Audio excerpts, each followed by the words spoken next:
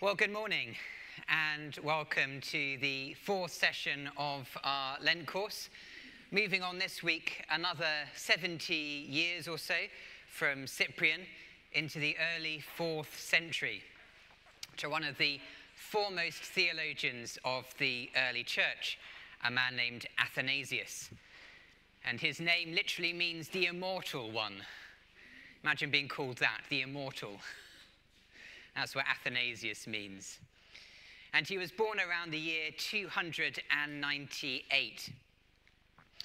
He became embroiled in one of the fiercest theological debates of the early church. And this might make you think he'll be rather boring, because we tend these days not to be very interested in theology and theological debates. We can struggle to see the relevance for everyday life. But I hope that we'll see today that Athanasius' passion was not for academic points of theological minutiae, but for the very heart of the Christian faith, for what makes the gospel truly good news.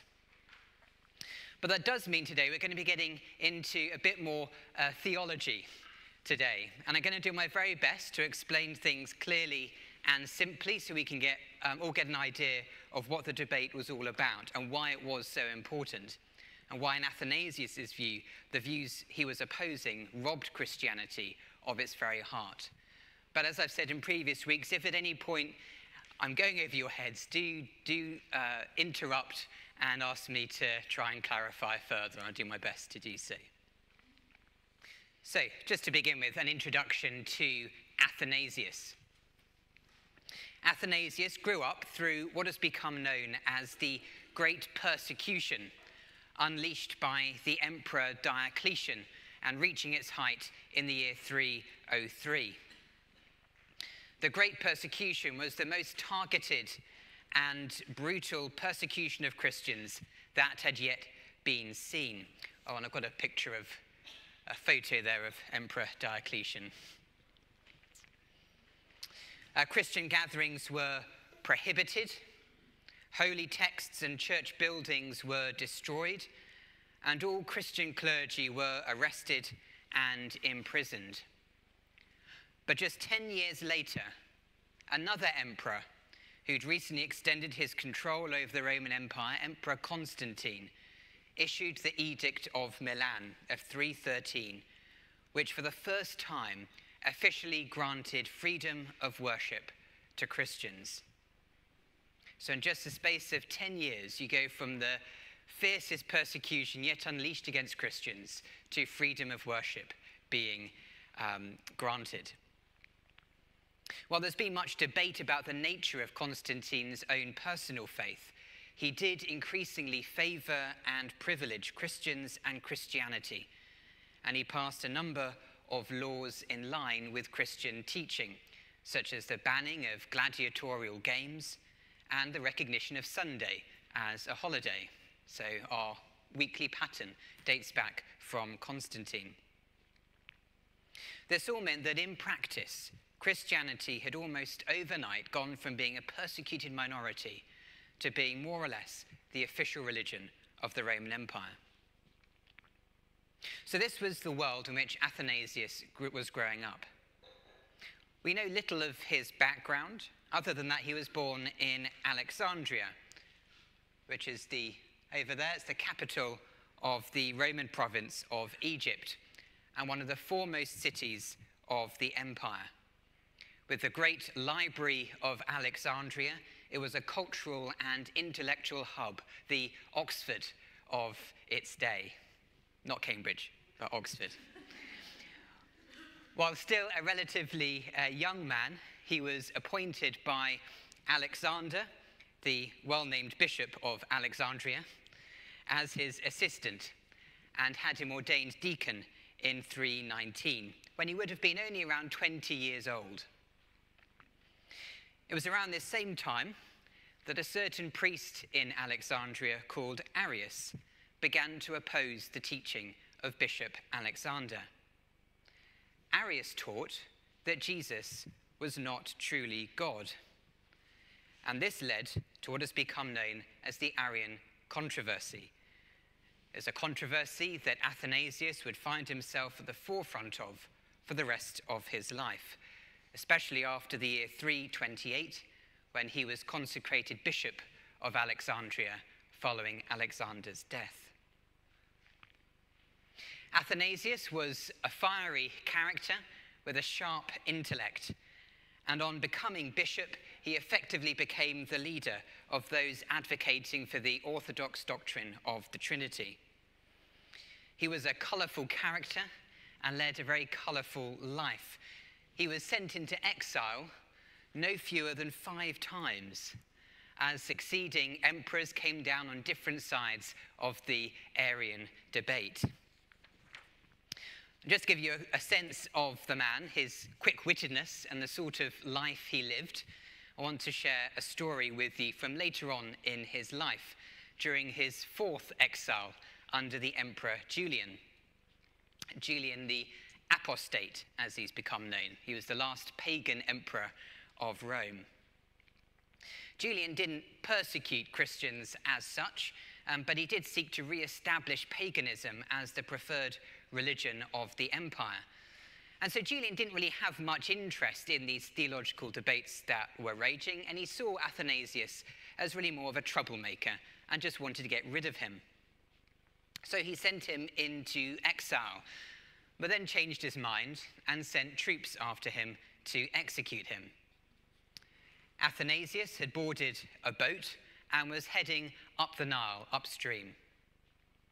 The imperial troops were following in a much faster boat, and before long were gaining on Athanasius. This is the Roman equivalent of a Bond-style boat chase. And so Athanasius, quick thinking, instructed that the boat be turned around. And everyone on the boat is thinking, what are you doing? You're crazy. They're going to catch you. But they turn the boat around, and they soon come alongside the imperial troops coming in the opposite direction. "Have you seen Athanasius?" comes the cry. "Is he close by?" And Athanasius himself calls back, "Yes, he is very close. Keep going." And off they go in pursuit, while Athanasius sneaks back into Alexandria and goes off into hiding. So that's just a bit of a sense of the character of Athanasius, the sort of guy he was. Well, let's turn now then to the theology itself of the Arian controversy that he was so involved in. But before we do, I want to backtrack a little and to put Arius's views into context to see where the whole theology around the Trinity comes from. And I'm going to give you some work to begin with. So thinking about the Bible, what passages of the Bible can you think of that speak of Jesus in some way as God? What passages of the Bible can you think of that speak of Jesus in some way as God? And what problem can you see that they create? Okay? Turn to your neighbours and have a think about those questions for a few minutes. As we've seen, there are lots of passages that speak about Jesus as God. And indeed, the practice from the early church, as far as we can tell, was that Christians worshipped and prayed to Jesus as God. But the problem is that Jesus also prayed to his heavenly Father and spoke about him and the Holy Spirit as someone else. Does that mean we have 2 or 3 gods? Well, that can't be right either, because Christianity was a Jewish religion, and the heart of Jewish teaching is the Shema. The words from Deuteronomy 6 I've put down there on your handout. "Hear, O Israel, the Lord our God, the Lord is one." So we have a commitment to God being one, but also Jesus being spoken of and treated as also God, but different from the Father. How do we hold these together? How do we say that God is both one, and yet Jesus and the Holy Spirit are also God? And this is, as Les was saying, this is essentially the problem, if you like, of the Trinity. In the century before Arius, there had been 2 attempts to resolve this tension, to get rid of the Trinity, both of which were ultimately rejected as not satisfactory. One was adoptionism, which was advocated especially by someone called Paul of Samosata. Adoptionism states that only the Father is truly God, and Jesus was adopted as the Son of God, and given, as it were, divine status at his baptism. So that moment at his baptism, as we heard, where the voice declares, "You are my Son, the beloved," the adoptionists would say, well, it was at that point that Jesus was kind of taken on by God the Father as his special son and given some sort of elevated status. So Jesus isn't truly God, but was simply adopted as the Son of God.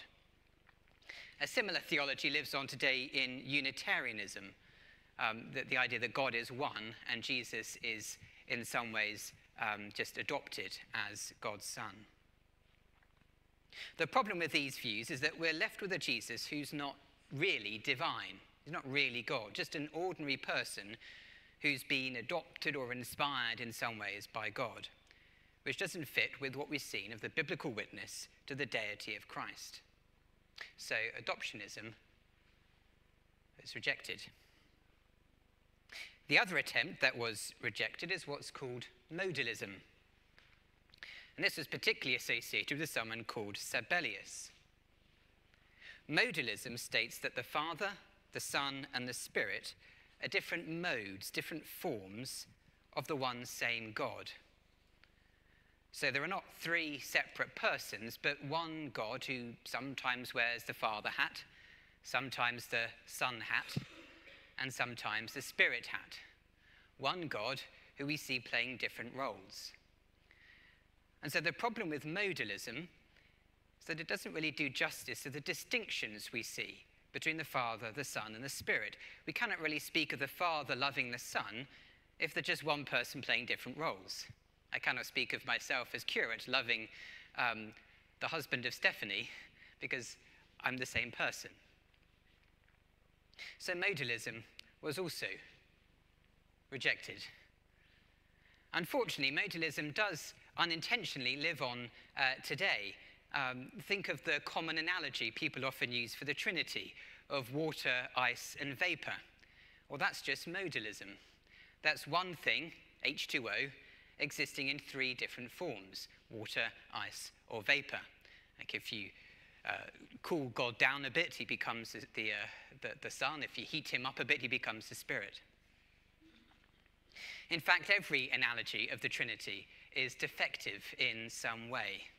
And we have to be very careful with analogies of the Trinity not to create false ideas of who God is. So if someone gives you an analogy of the Trinity, this is what the Trinity is like, do think about it. Is it really actually expressing the threeness and the oneness of God? That God is three persons, but one God.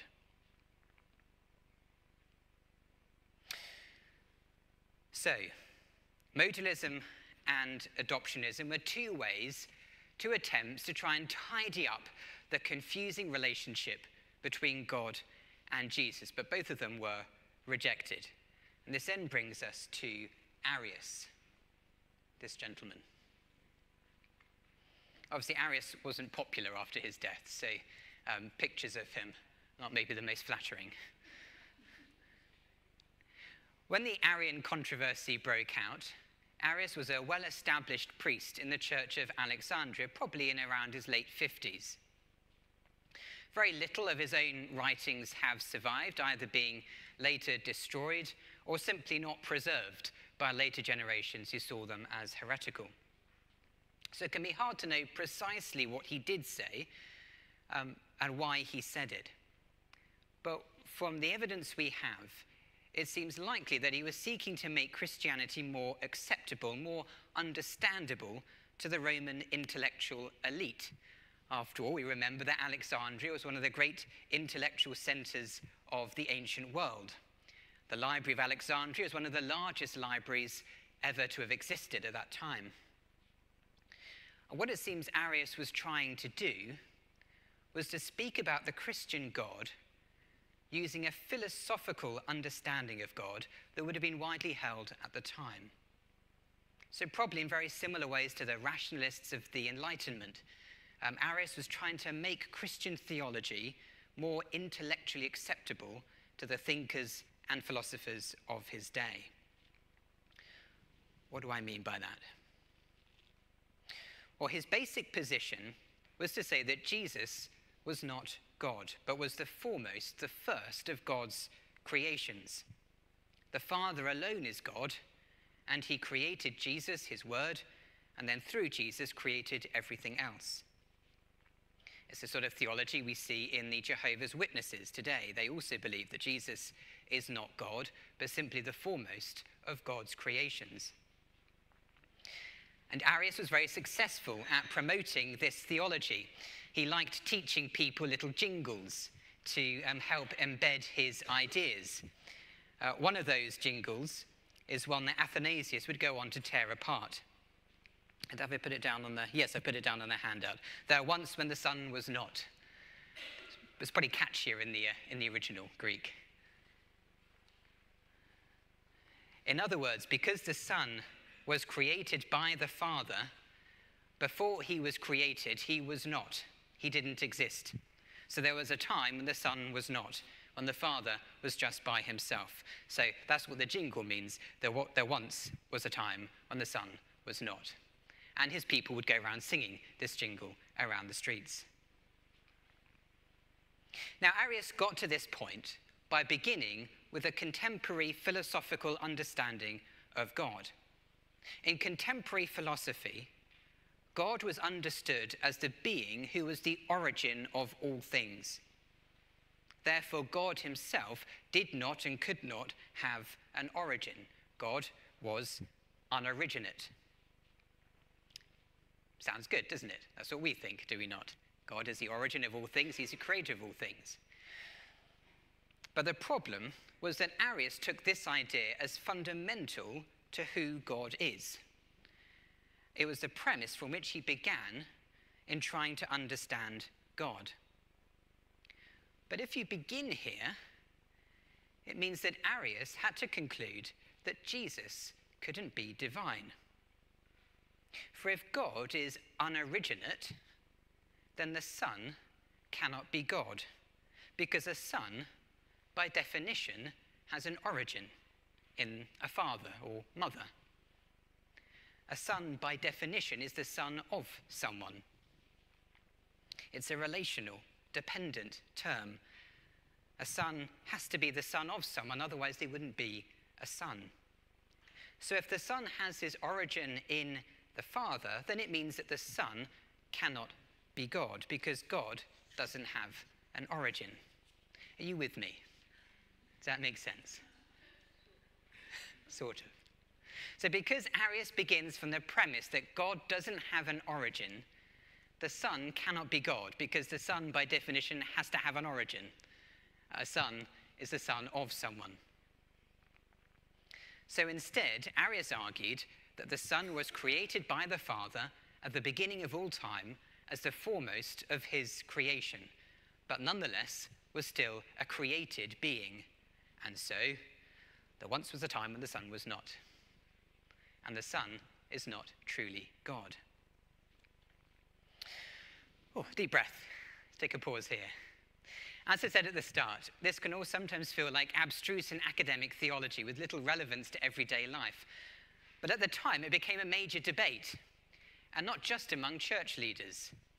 As I said, Arius popularized his theology through his jingles, and you'd get choirs, rival choirs, going around the streets singing Arian and Orthodox theology, trying to out-sing each other.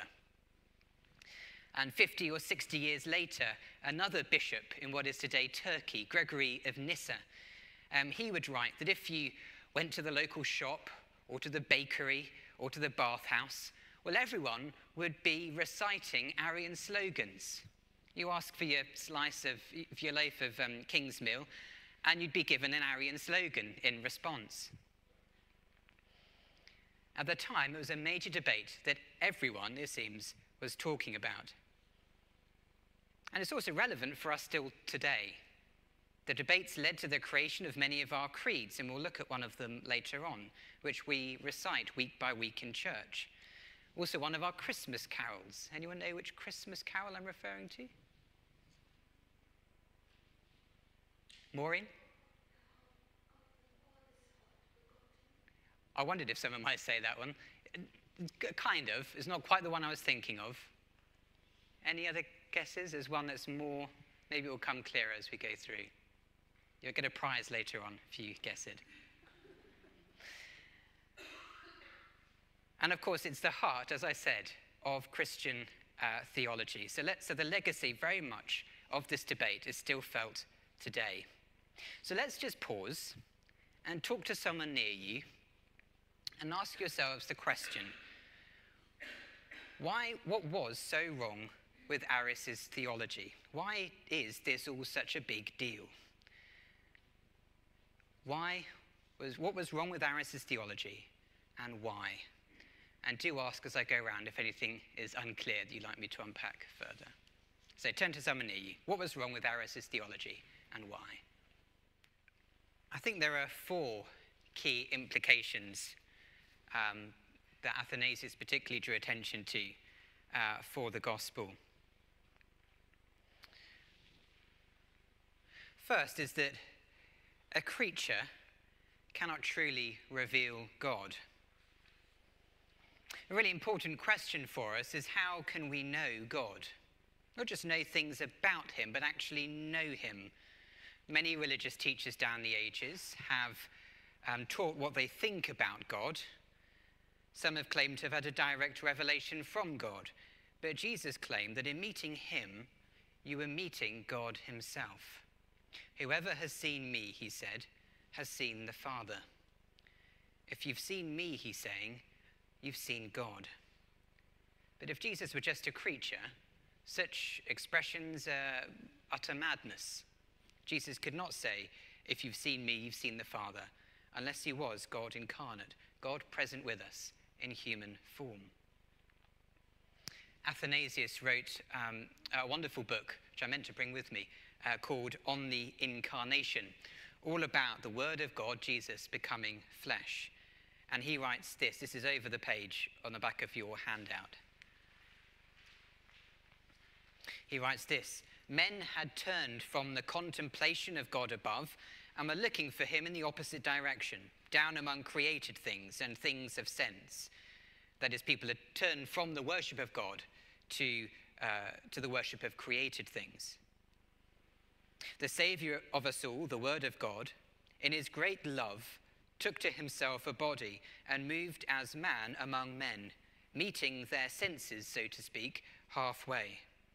So he's saying that people are already looking for God among created things. So in love, God becomes a created thing himself, to give himself to us.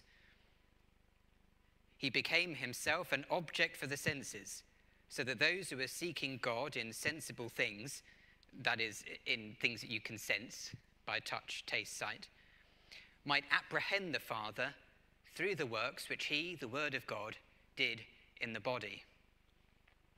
So because Jesus was God come in the flesh, in Jesus we truly meet God. We see what he's like.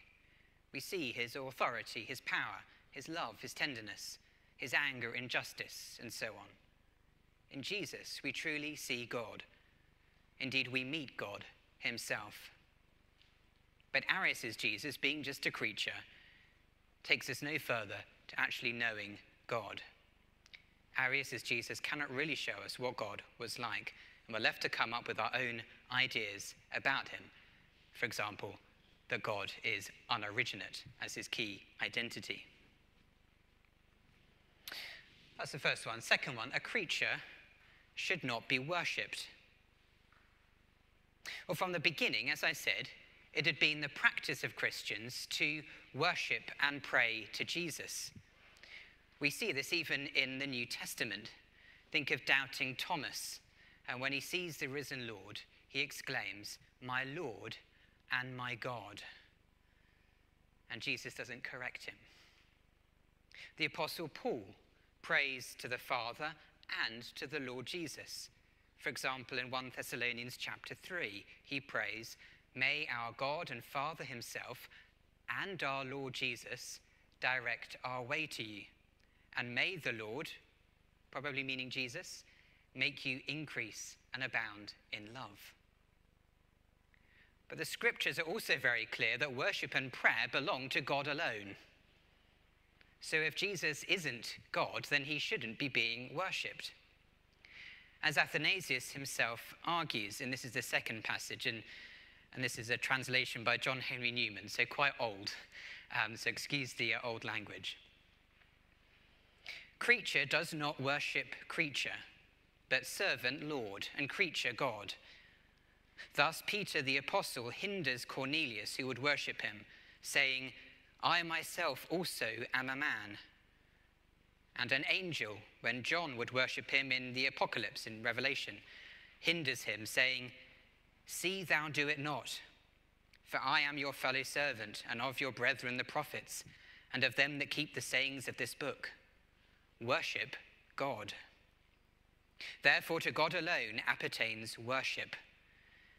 And then he goes on to describe some of the passages where Jesus is worshipped in Scripture, and he continues, But he had not been thus worshipped, nor been thus spoken of, were he a creature merely. But now, since he is not a creature, but the proper offspring of the essence of that God who is worshipped, and his Son by nature, therefore he is worshipped and is believed to be God. In other words, because Jesus himself is God and not a creature, therefore it's quite proper to worship him as such.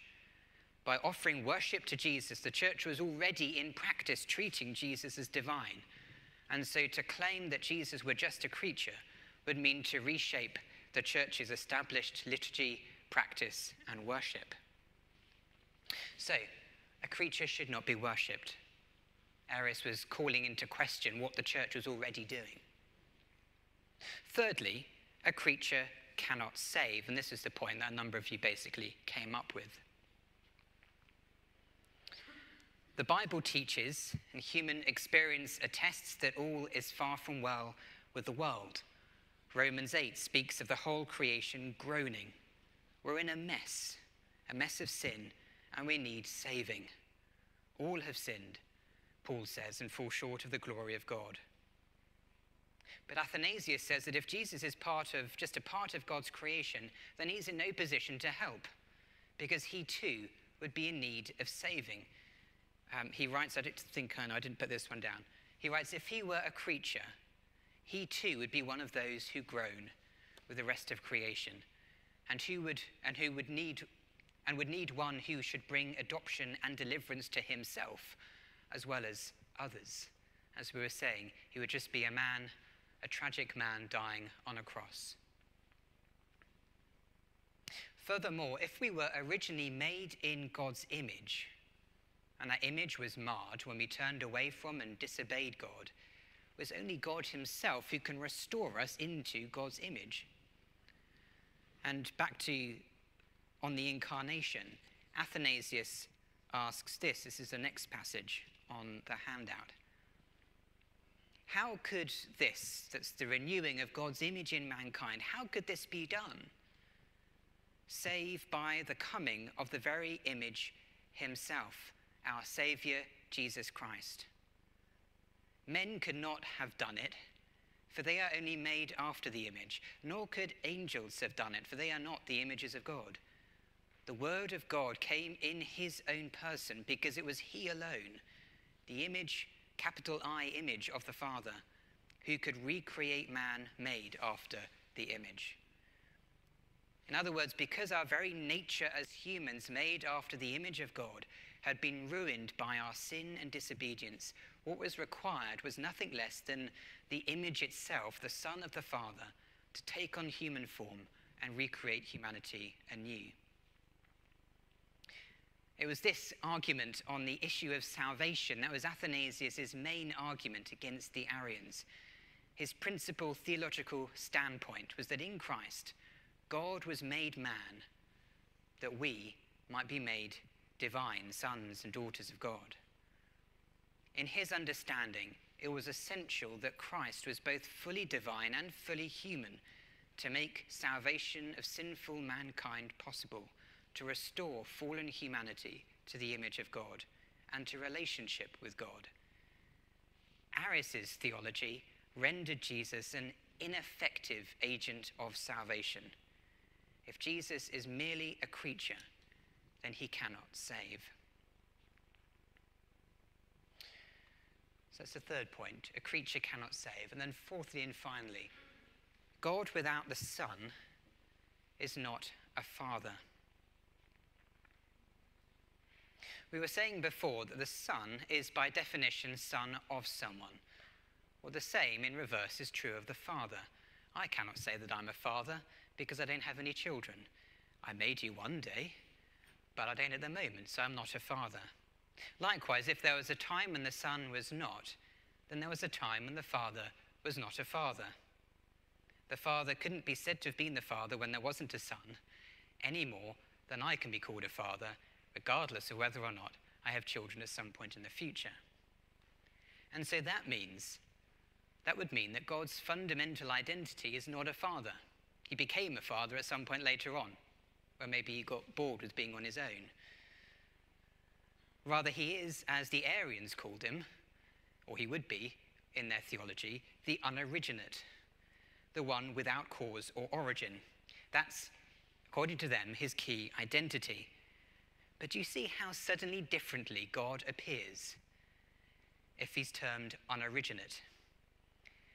We may not all have had good fathers. Some of our fathers may have been very far from good.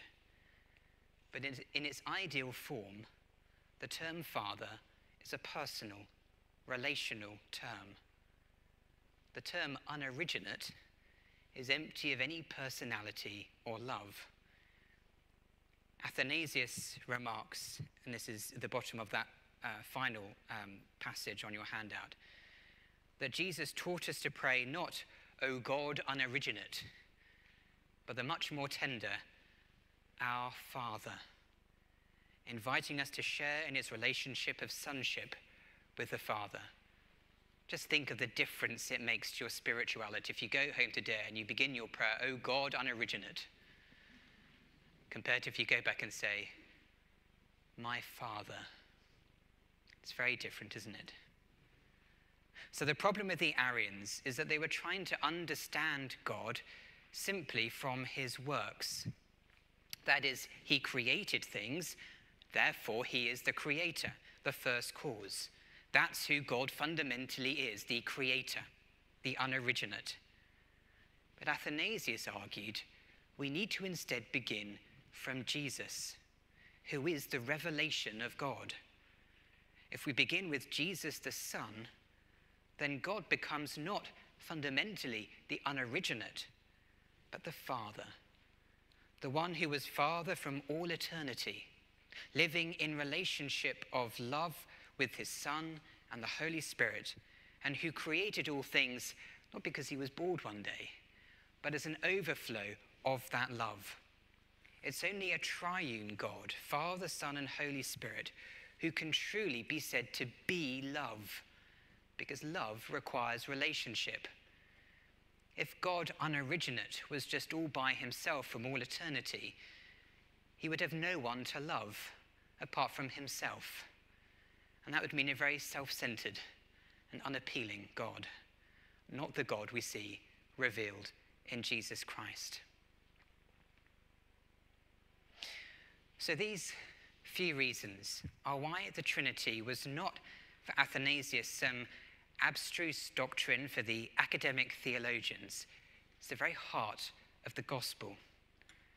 In contrast to Arianism, Orthodox Trinitarianism teaches that in Jesus we can truly know God, we can be truly saved from our sins, and perhaps most of all, brought into the Trinity's relationship of love, adopted as sons and daughters of the Father. We're given the same status as the Son of God himself.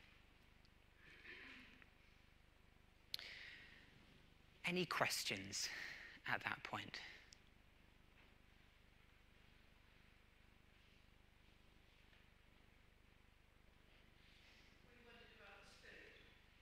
the Spirit. Yeah, so the Holy Spirit doesn't feature much in the original Arian debates, but later on, particularly with people like Gregory of Nyssa and Basil of Caesarea, they become much more interested in the Spirit's role in the Trinity. But you do have that passage in the farewell discourse, so John 13 to 17, in the upper room, where Jesus speaks of sending another comforter who would come to be with his people, referring to the Spirit. So there Jesus is referring to the Spirit as again, a separate person from himself. And so that's where you get the beginnings of the idea of the Holy Spirit as a person. But yes, at this stage, the focus is more on Jesus' status than the Holy Spirit. Les?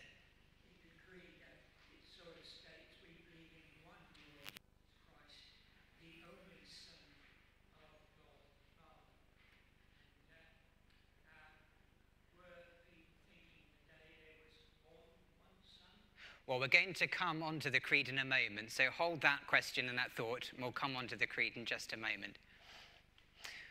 Well, let's turn there now, shall we?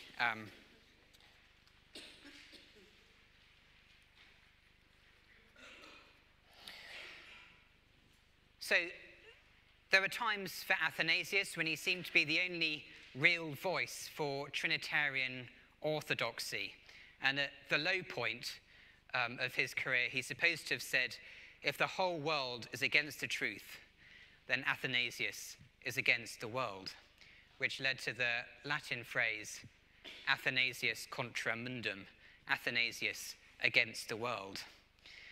Convinced that a Jesus who was not divine, could not save, and could not bring us to the Father, he did not relent, despite all he faced, from continuing to contend for the heart of the Christian gospel. And how we're grateful to him for his labours today.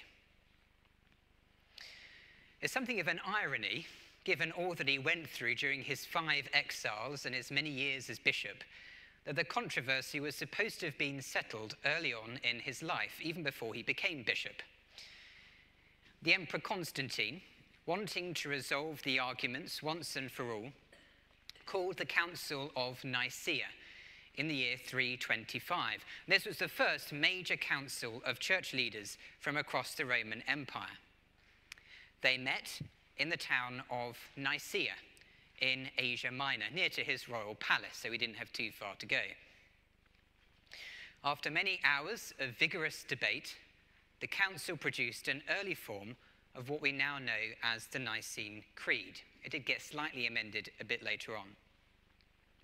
This was an articulation of Orthodox Trinitarian theology.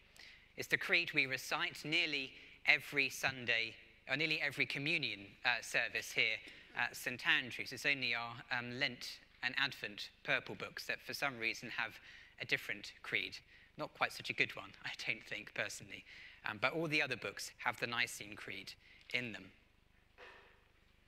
It was this creed that Athanasius was defending throughout his life. It was only in 381, just a few years after his death, that the Second Ecumenical Council at Constantinople reaffirmed the creed and, in a sense, put the debates more or less to bed once and for all. So as we draw to a close, I want us to take a look at the Nicene Creed. Given all that we've seen this morning of the debates between Arius and Athanasius, can you see which parts of the Nicene Creed are particularly responding to those debates? And what do you think those bits are trying to say? What do they mean? Why are they there? So turn to those around you and have a look at the creed together. But just having a look quickly then at that. So really the key bit in the Nicene Creed for opposing Arian theology is that the first half of that second paragraph. We believe in one Lord Jesus Christ, the only Son of God, eternally begotten of the Father, God from God, light from light, true God from true God, begotten, not made, of one being with the Father. Through him all things were made. And each phrase there is carefully constructed to refute Arius' theology. The Son of God is eternally begotten of the Father. There wasn't a moment when the Father decided to beget the Son to have a son. Rather, from all eternity, the Father and the Son existed together in relationship. God from God, light from light, true God from true God. All these phrases underline that, yes, Jesus may have his origin as the Son in the Father, but he's just as much God as the Father is. He's true God from true God, which may spark thoughts about which Christmas carol I was referring to earlier on. No, not Hark the Herald. O come all ye faithful. The second verse, God of God, light of light. Verily, lo, he abhors not the virgin's womb, verily begotten. Very God, begotten, not created. Yes, thank you. Basically, putting the Nicene Creed to music. Then you've got begotten, not made. So, yes, that idea that Arius argued that Jesus was made or created by the Father, rather than using this biblical word beget to express the relationship between a father and a son. And then of one being with the Father is actually a phrase that caused an awful lot of disagreement at the time. It's one word in Greek, this long word, homoousios. So homo meaning same, and then ousios meaning being. So it means of one being. But others kind of wanted to find a compromise with Arians, didn't quite like that, it was a bit too strong, so they wanted to go for homoousios, which means of like being. So homoi meaning like rather than the same. But if Jesus is just like God, well, either he's another God, and so we've got the problem of having two gods, or he's like in some other way and is not God. Either way, we don't have the Trinity. And so eventually homoousios was rejected. And this is perhaps a good place to draw things to a close. It's been said that that single iota, which caused so much debate and argument, was not theological hair-splitting, but it signified the difference between a Jesus who saves and a Jesus who can't. A Jesus who is the divine Son of God, who for us and for our salvation was made man. And a Jesus who would have no power and ability to do anything at all to restore our fallen human nature. The difference between a Jesus who can offer us real hope and a Jesus who can offer us none at all. It is for this gospel, this glorious good news, that Athanasius, using his sharp, powerful intellect, passionately argued throughout his life. And that's why we recite these words week by week, so that the church may never again forget, as it did for a brief time in Athanasius' lifetime, the gospel of our salvation, the gospel of God made man, so that we might be restored to God. And with that, shall I say a prayer as we close? And I thought I'd pray the collect for Trinity Sunday. It seemed appropriate, so let's pray. Almighty and everlasting God, you have given us your servants' grace by the confession of a true faith to acknowledge the glory of the eternal Trinity, and in the power of the divine majesty to worship the unity. Keep us steadfast in this faith, that we may evermore be defended from all adversities.